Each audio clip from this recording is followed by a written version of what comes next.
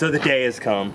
We finally received our new Mercedes 170 4x4 Sprinter van, and I want to give you guys the full tour. Yes, if you follow me on Instagram, I gave a little bit of a tour there, but I want to give you guys, my YouTube subs, the full detailed view. So as you can see, we have this light gray. I don't know what the actual name of this gray is. It's just a stock Mercedes gray.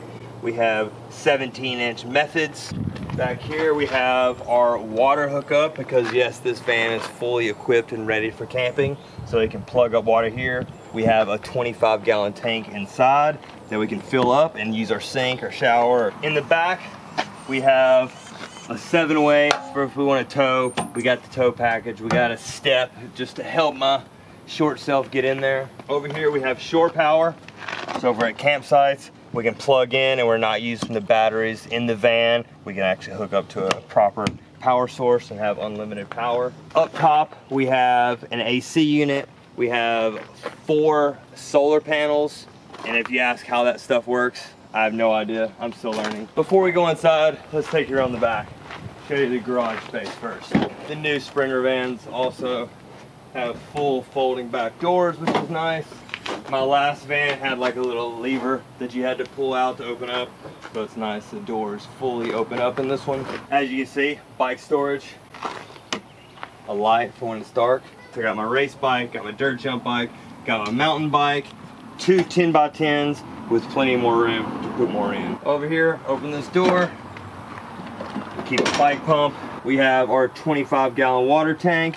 We have our hoses to hook up at campsites. We have a shower. We bring these doors in like this. We have a shower curtain in there that connects here. Then we have a full shower right in the back of the van. Now let's take you inside. Inside. This one's a bit taller than the last van. We'll start right here. Willow seat. If we don't want this seat in here, pull these levers back. Seat comes right out. Plenty of room. But who are we kidding? We don't go anywhere without my girls, so this one stays. But what's also cool, you see it's on tracks. If it needs to go forward, you can move it all the way up here, put her there, and have access here. While we're here, we'll show you this. Pop this door open right here. This is actually our container for... Ew. It's just water. So we got all our waste for the toilet. Put this back. So obviously, driver and passenger seat. But in this van, slide the seats forward, flip the lever, boom. This one, slide the seat forward, flip the lever. So now, when we're on the road between motos, I can sit here, edit all these videos for you guys. I have 110 outlets right here for my laptops, phone, USB, whatever we need. The fact that we can stand up now, that's huge. Same cubbies. In case you're wondering, we have 10 cup holders. There's 2 up there, 2 on that side. There's 4 here. There's 1 on each door.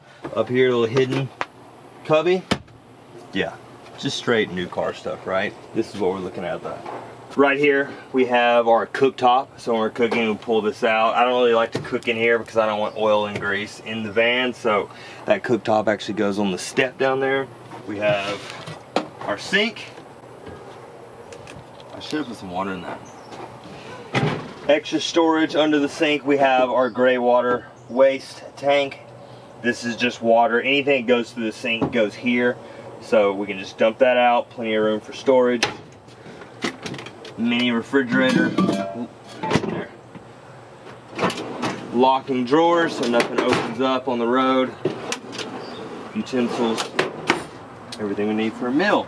Got these Adventure Wagon cubbies. They bolt in and they can actually come off if needed. They're all soft bags, so if you hit your head on them or anything, nothing's gonna hurt. There's hooks everywhere in case you need to hook anything. Little carrying pouches here for more, carrying pouches underneath. There's literally little cubbies for all your little essentials. Fold up chairs for the pit space. Tuck those away over there. What's behind it? Oh yeah.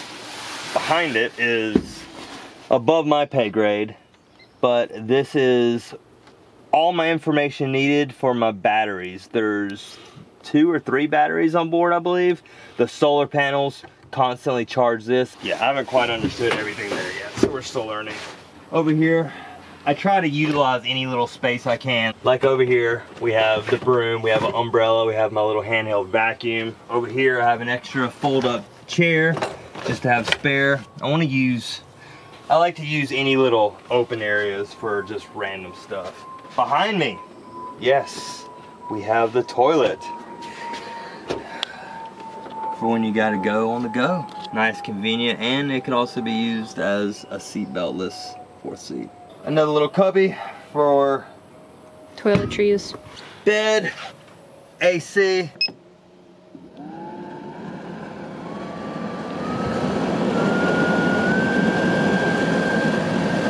Blowing nice and cold because it's such a big van. The main AC up front is not gonna fill all the way back here, so they put an AC for us. So my girls are nice and comfy when we're all sleeping at the BMX races. Our custom roof pack, actually don't know what this panel is unless it's just a cool light. We can actually sit up in this one now, which is a huge game changer. Ew.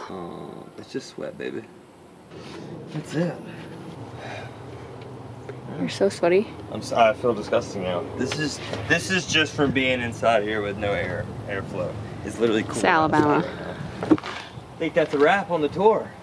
Time to load up. We head across country to Salt Lake City, Utah tomorrow. So we're gonna load this thing up, and then I'm sure by that point we're gonna find out a lot more about where we're gonna store everything and how we're actually gonna stay overnight. Because we're gonna go 2 weeks on the road, living out of the van. It's our first official time properly van lifing it, not just traveling. So yeah, next stop, Utah. Again, this is my 2021 2500 4x4 170 wheelbase Sprinter van, and I'll see you on the next one. Peace.